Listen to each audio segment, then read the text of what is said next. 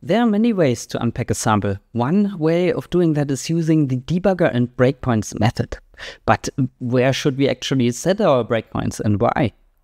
The following video is a lesson of my intermediate to expert analysis course. The analysis course just published. If you like the video, you may want to check out the course link in the video description below.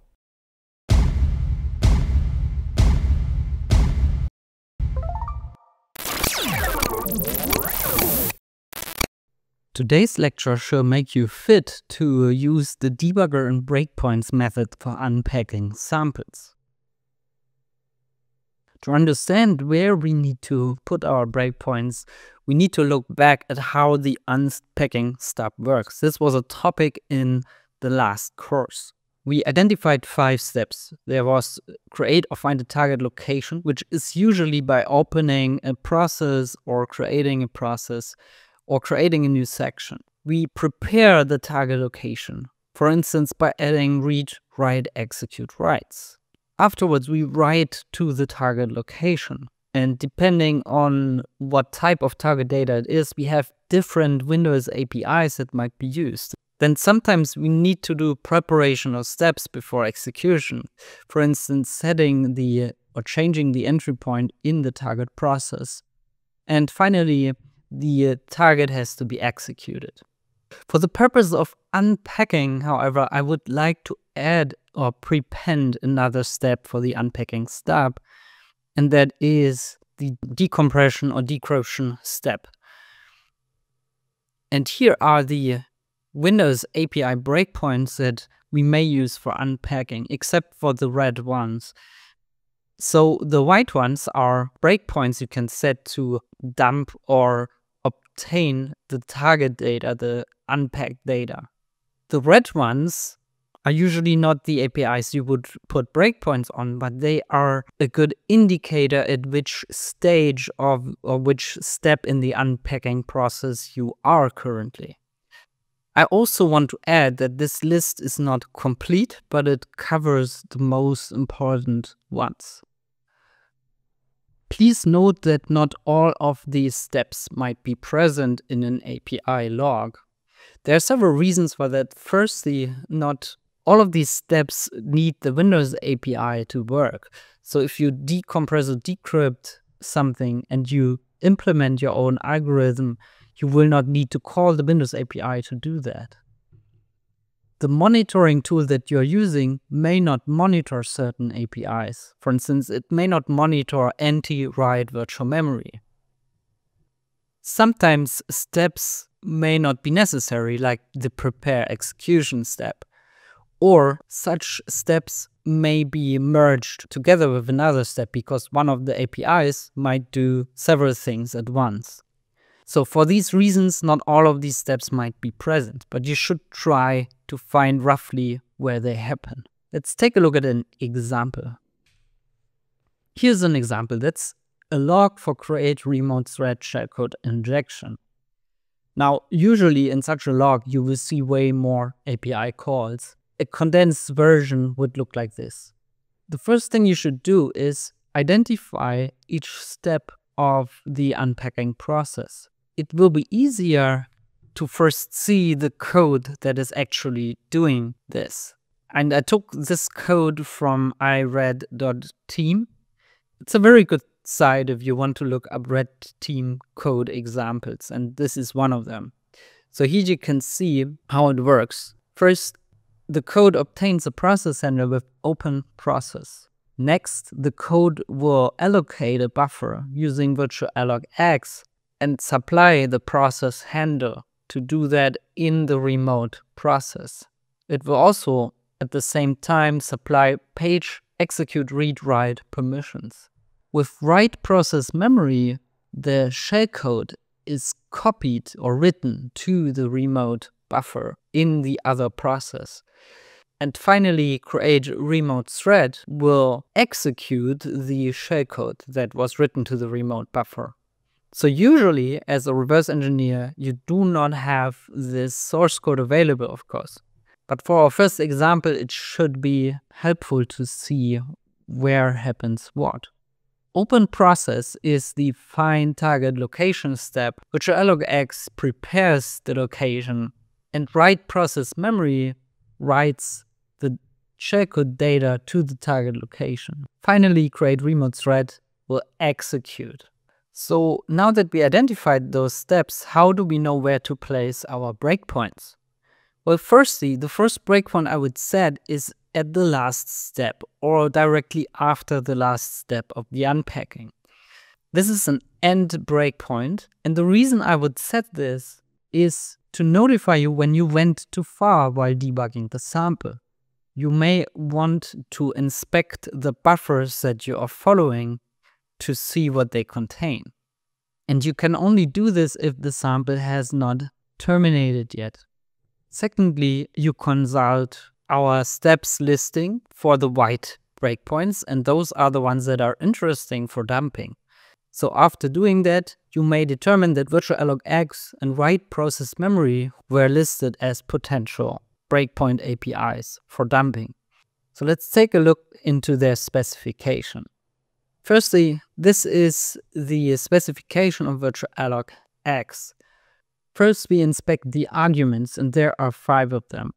There is an LP address as a second argument. But if you remember the code that uses VirtualAlloc X here for shellcode injection, this was null. So this cannot contain anything of interest for us. And you also see here that this is an optional value. So since we don't find anything interesting in the arguments, let's take a look at the return value. The return value returns the base address of the allocated region of pages.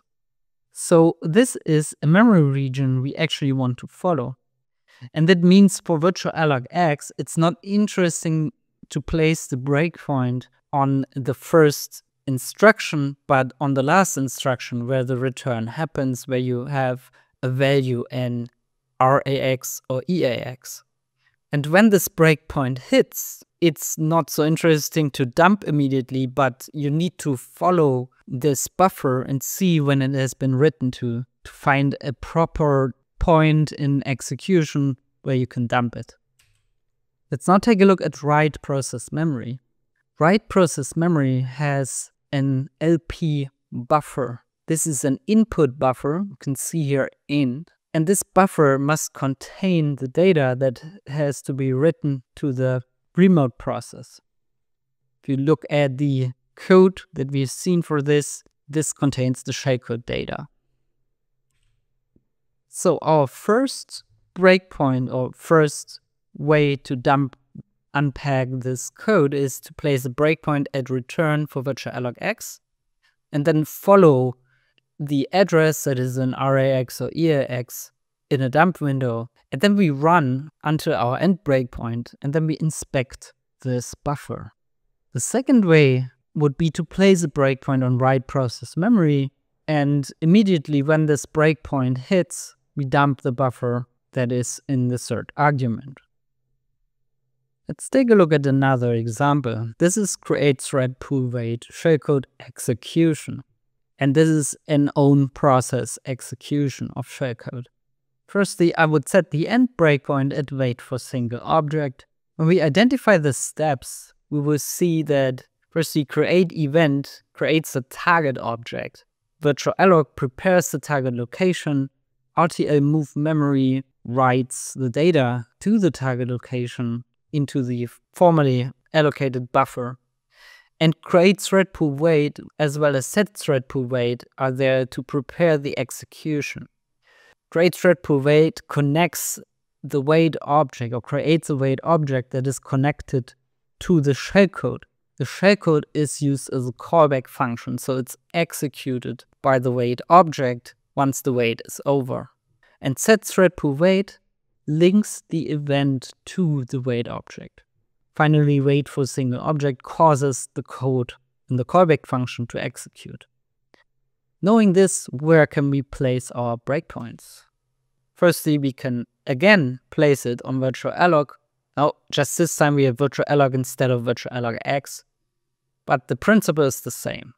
We place it on the return and follow the address in the return value Secondly, RTL move memory can be used, and we can directly dump the buffer contents which are in the second argument. And thirdly, create thread pool wait has buffer contents in its first argument, and we can dump those because this thread pool wait call connects the shellcode as callback function to the thread pool wait object. Now you may wonder, we have here VirtualAlloc and previously we had VirtualAlloc X. Why do we have 2 times the same function that does the same thing but has a different name? Well, the X in VirtualAlloc X stands for extended. And this is a function version that takes more arguments, so allows a more fine-grained control over what it does. Internally, VirtualAlloc will call VirtualAlloc X with the appropriate arguments. Both functions are in kernel 32 DLL, and VirtualAlloc X then proceeds to call NT-allocate virtual memory in NT-DLL. NT-DLL is responsible for the transition from user mode to kernel mode, which happens here. Knowing this progression of calls, actually you can also place your breakpoint at NT-allocate virtual memory, and you will still get the same hit as if you set it to VirtualAlloc X or VirtualAlloc, depending which one was used. So some malware may only use NT-allocate virtual memory to avoid that you see the other two. And in that case, you need to be aware that this exists. However, if you do the unpacking steps as suggested here in this course, you will probably always create some sort of API log. And then if you see that VirtualAlloc, VirtualAlloc X are used, you know that these are also directly called. Now it's your turn. Please look at the following API logs. Determine the unpacking steps, and then identify functions you should break on for dumping. You will see that all of them have some sort of VirtualAlloc or VirtualAlloc X API in them. Please try to find more than just VirtualAlloc, because there's usually always another breakpoint you can set. In general, you will note that VirtualAlloc is actually a very great breakpoint target for most of the process injection and unpacking methods. So if you were not to collect any API logs, so what you can always try is set a breakpoint on VirtualAlloc X or NT-allocate virtual memory, and there's a high chance that you are able to unpack the sample this way. However, it can also be frustrating if there are a lot of VirtualAlloc calls, which may happen because VirtualAlloc is such a common thing that you need to do for any kind of program. So for the following logs, try to determine all points you can use for dumping.